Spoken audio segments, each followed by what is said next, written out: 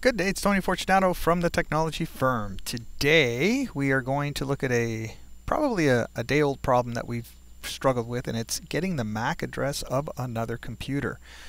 So to get a MAC address, even of your own machine, basically people will go this route. You type ipconfig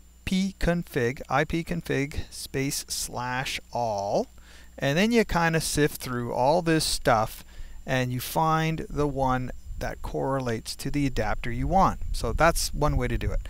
And then if you want to find out somebody else's MAC address, you would ping 192.168. Let's just do 1.1 for example. And then after you successfully pinged it, then you can look at your ARP table, ARP-A.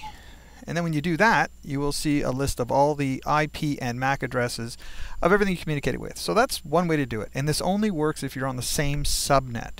So in some corporate environments, enterprise environments, you probably want to do this across subnets or VLANs. So I'm going to show you an alternative. Let's clear the screen. And it's getmac, and that appeared as of Windows 7, actually Windows 2000. I'm pretty sure it first appeared. For sure it's Windows 7, 8 and higher. So you type getmac, there's your MAC addresses, and there's your transport name, and you may say, well, that doesn't really help me too much. I don't understand the gibberish. That's what the /capital or uppercase V does for you.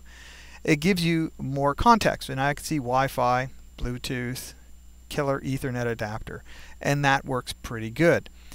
Now, if you want to go a little step further and you're doing an inventory project, something like that, what you could do, let me just paste that in there, is you can do the same command /FO for file format output, so to speak, and then CSV. There's a few options you can put in there, list, CSV, and I think the other one's table. And then there you go. And that gives you a nice format that you can put into an Excel spreadsheet, database, whatever you happen to do. So the last thing we can do with this, which is kind of slick, I'm just going to copy and paste this so I don't do 100 typos.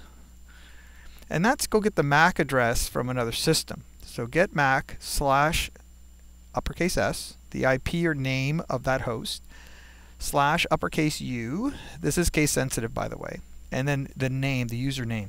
In my case, I've got a space in it, so I had to put double quotes around it. If you don't have a space, then don't worry about the double quotes.